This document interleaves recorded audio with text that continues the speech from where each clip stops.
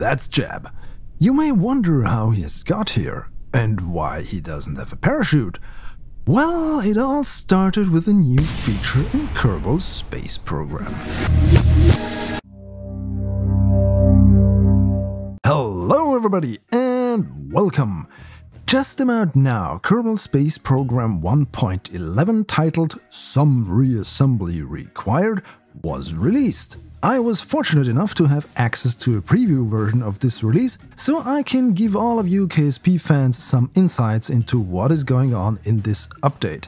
As always, disclaimer, my experience is based on, as I said, a preview version, so your mileage may vary. To be honest, there are quite a few very interesting things in this update, so let's give it a spin, shall we? A pop-up window at startup will inform you about the most important changes. Also, when you start a new game, you may notice flags can now be grouped in categories. Also, there are new flags for Rocket Labs and Electron in there, which is a nice touch. But the main focus in this release is on EVA, and it actually enhances the gameplay of KSP even further than what the Breaking Ground expansion already did. Before we go into details what you are now able to do with your little green man on extravehicular activity, I want to talk about the new parts and editor mechanics that enable you to do these things. Those cargo containers from Breaking Grounds, they are now stock parts, so you no longer need the expansion to have them. In addition to those, more cargo parts have been added which can carry even bigger things. Place a part and open the new cargo view, which is a button up top. Here you can put items. The main constraint is volume, indicated by this little bar below the inventory slots.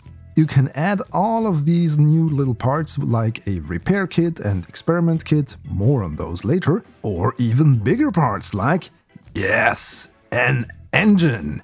So if you land your craft a little rough SN8 style, you can actually bring a spare part to fix that. You can even choose whether or not you want to equip your Kerbals with a parachute and or jetpack to make room for other stuff you want them to carry, for instance an EVA fuel canister instead of a parachute to extend your EVA duration. Or you just remove everything. I'm sorry, Jab, but you do seem to enjoy yourself. Back to the editor. All of this cargo stuff has an influence on the mass of your vehicle, not only for cargo but also for passengers. In KSP 1.11, the mass for crewed parts has changed to reflect how many Kerbals you put into them. See the mass figures go up with every Kerbal I add to this crew part? Launched with a full crew or only a few passengers will now make a difference on how much energy is required to get into space. One could say it is a massive change. Anyway, so let's go and try all of this out a little, shall we? I have built this little rover and we are now here on Val. You may notice Val looks a lot prettier. That's because it now also got the texture and shader revamp that many other planets and moons have received in previous updates. Bob and Tidal also got this treatment. If I'm not mistaken, we now have improved visuals for Kerbin, the Moon, Minmus, Duna, Ike, Eve, Gilly, Jewel, Lathe, Val, Tylo and Bob. Only Paul and Elu to go. Back to our rover. Of course we need to recharge our batteries, so we use solar panels. But oh no, what is this? Jab took that corner a little too enthusiastically and now the panels are broken. Time to try out those repair kits I mentioned earlier. Alright, so if we just park here, we can get our engineer out to improve our rover here on location. First, this door is a bit high up, so let's add a ladder. Open the new construction UI, accessible via a button on the right, and just pick parts from the inventory slots of your cargo items and attach them to your vehicle. While Bill is doing that, he uses his magic laser to attach these parts. We also want to add some headlights and some other lights everywhere. Notice how Bill's visor flips down every time he uses the laser? It's a nice touch and a reminder to always shield your eyes when welding. Seriously, if you ever weld, protect your eyes. We can then pick one of the repair kits from our cargo container and use it to fix up the broken solar panel.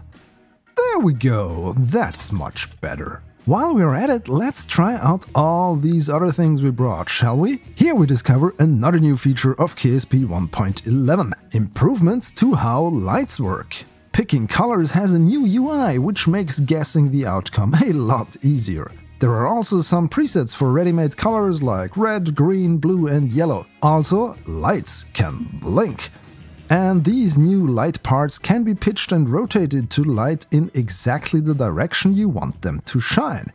In the end, we got ourselves a space disco! Fun times!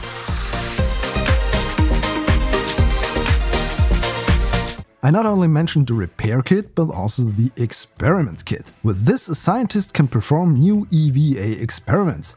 And they include fun little animations depending on the planetary body they are performed on. Here on Val, Bob smashes a banana. On Kerbin, he hits a golf ball. I'm not going to show you the others, you can find out what they are yourself. Of course, this update also includes a lot of bug fixes and some quality of life improvements. For instance, this. Launch clamps will now always default to the earliest stage. Also, parachutes will now never default to the first stage, which is another welcome improvement. And we got new RCS parts. In the past, you had to add a linear port in the center of a quad RCS module. Now these multi-nozzle modules can be used in different variants from 2 to 5 nozzles. We also got smaller RCS modules for really small spacecraft. This will make it easier to precisely control those, for instance when docking. And Jab? Well, I forgot to pack his parachutes. I apologize. But yeah, all good things come to an end, even the life of an exceptional pilot like Jab. While he is falling to his doom, let me tell you that I like the new features introduced in KSP 1.11. It will definitely make EVA missions more interesting, and next time I will remember to pack a chute for Jab. Goodbye, old friend. Wait, what?